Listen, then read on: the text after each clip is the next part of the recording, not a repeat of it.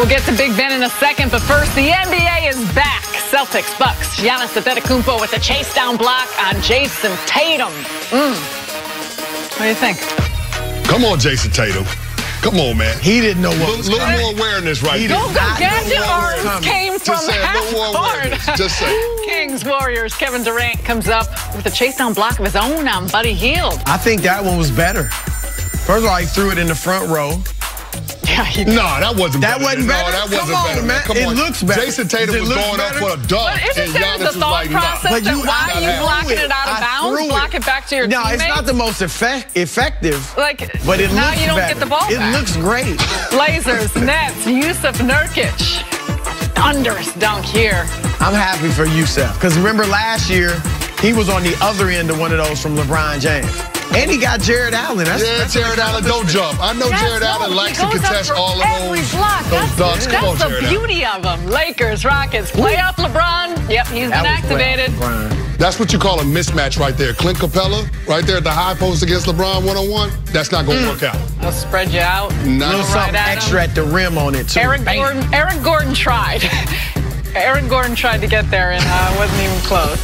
Time for drawing a blank. According to reports, multiple Steelers veterans are not happy with general manager Kevin Colbert's praise of Big Ben earlier this week. And with Pittsburgh getting rid of L. Bell and AB, the division is anyone's to win. So, Chris, the best team in the AFC North is? I say this with a lot of hesitation and trepidation, but I'm going to go with the Cleveland Browns. Wow. Hot take. Look, I love what I saw out of Baker Mayfield last year, but there is a part of me that wants this, it's still early to crown him. We've seen this happen before, RG3 and Colin Kaepernick, although I do think what Baker does is more sustainable. But I like the pieces they have around him. I like the attitude shift that we've seen there. And obviously they played well at the end of the season. So I'm going with the Browns. Wow, that's an interesting They got to win at some point. I tell you what, the biggest question I have with the Cleveland Browns is their head coach, Freddie Kitchens. I was in Dallas when he was on that coaching staff, but this is his first time running the show, so I'll be interested to see how he reacts with that. But I'm going with the Baltimore Ravens, and I might be a little bit of a homer, but I think their offense with Lamar Jackson as a quarterback, they're a run-first outfit, and I think that complements their defense. They're one of the best defensive and special teams in the National Football League, and also keep in mind, they retained John Harbaugh. He's going to be their head coach moving forward. So I trust the championship pedigree. How many times you going to have Lamar running? He can't run 18. No, they're going to scale that back. And, of course, you think with the experience that he's gained, he's going to take a jump from year 1 to year 2 as a passer. But I like the Baltimore Ravens. I like what they got going with that group down there. All right, on to the NBA. After a 6-day hiatus for All-Star Weekend, there were 12 teams back in action yesterday. So can't see the best performance in the league last night. Steph Curry.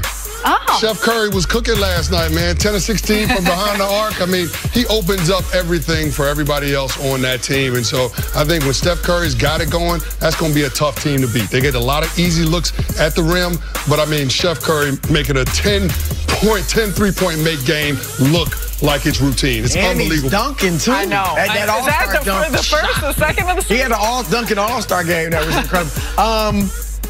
I'm going with LeBron. LeBron was in a playoff game. Steph played the Kings, all right, which, they playing well. There you go. But LeBron was in a playoff game. He brought the intensity. They had to win, and they played a very good Houston team that's in need of some victory. So that was a good win. I'm going with LeBron. He was huge down the stretch, too.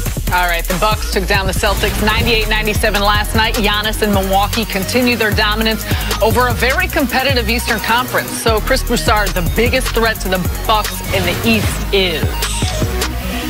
I love Toronto, but I'm going to go with Boston. And I just think Boston with, Brad Stevens is a very good coach. And Kyrie is arguably the best closer in the game. And they're having issues right now. I mean, Kyrie's been very open in speaking about it. The young guys aren't satisfied with their roles.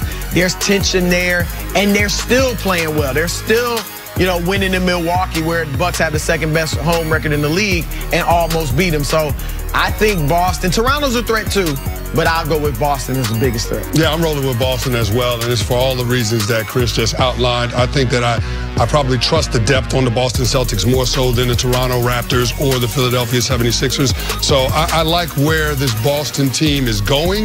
They're not there yet. They're still trying to figure it out with Kyrie and Gordon Hayward now being back a part of this team. You know, they missed a lot of last year with injuries, but I do think the minutes that those young guys got in the postseason last year will benefit them this year. So they got some time to figure it out, but they're trending in the right direction. I think the primary competition in the East for the Bucks is the Boston Celtics. Oh, Canada. I'm going Toronto. Moving out of the West, the Warriors took down the Kings for their 8th win in 10 games. Golden State is on a quest for their 3rd straight championship. So, Canty, the biggest threat to the Warriors in the West is? I'm going with the Thunder. I mean, I know Russell Westbrook hasn't been, you know, as productive in terms of being able to shoot the basketball and as a scorer, but he's still finding ways to contribute, and then Paul George is playing at an MVP-type level. I mean, if you're going to rank the MVPs right now, I would probably say James Harden, Giannis Antetokounmpo, and then right there in that 3rd slot, I will put PG-13. He's up there. He's been that good. I mean, you can make an argument that he's the best two-way player in the game right now. Right. So, I mean, I really like where that team is going right now. I think they're 3rd in the West. Yep. So, I mean, I think it's a situation right now where the Golden State Warriors need to keep their eye on what the Oklahoma City Thunder are doing. That's a good pick for sure. I mean, not only Paul George, but Dennis Schroeder, Steven Adams, Jeremy Grant, they're all having career years. And Russell Westbrook's doing a lot better job of distributing the ball. So I like OKC. And maybe I'm just being crazy, but I'm going to say the Lakers. Wow. Lakers. Wow. Not that they could beat Golden State, but if they can get to the 7th seed, I like them over Denver because I like the experience they have. Denver, none of these guys have been deep in the postseason or even there, so I take LeBron over them. And by that point, if they get through that 1st round, they're going to be on their high horse, and I would give them a shot against Houston, who they beat last night, or Oklahoma City. So they can't beat Golden State, but I think they potentially could beat any other team in the West. I like it. I feel the warmth of your hot take. Speaking of LeBron and the Lakers, their playoff hopes are up in the air, but the Kings' movie career is not. With LeBron's media company tweeting the release date for Space Jam 2 for 2021. So, Chris Broussard, the Space Jam 2 cameo you most want to see is? Well, I want to see Zion in it. Zion versus LeBron. Zion could be the adversary. How about that? Wouldn't that be something? But MJ's got to make a cameo, right? MJ has to make a cameo. Look at him stealing my thunder, because I was going right there with MJ. He took Zion and he took me with 2 cameos, man. What are you doing? No, I mean, listen, it's got to be Jordan, right? LeBron is on the record and saying he's chasing after goals. Yeah. He compares his career to Michael Jordan, his legacy to Michael Jordan, because he wants to be considered the greatest the game has ever seen. So in the Space Jam 2, you got to see Michael Jordan make an appearance. I agree. That has to happen. I'm giving shouts to Kristen Ledlow. TNT really? report. She has been campaigning for like the last decade. Okay. So, there you go. Coming up, why is James Harden calling out the refs? That's next on First Things First. Truly, she's been campaigning for the last decade. My girl. Love her. Love her.